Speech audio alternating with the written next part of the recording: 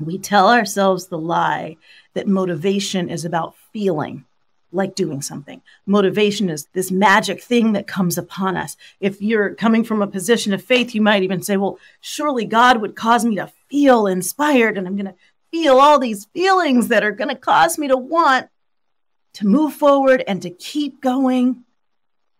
And so we wait, and we wait, and we distract ourselves while we wait, and we put the important stuff aside while we wait. And sometimes we get to it because sometimes it's stuff that has a real hard deadline. Other people are waiting. And so sometimes that adrenaline kicks in, and that's where we get the motivation.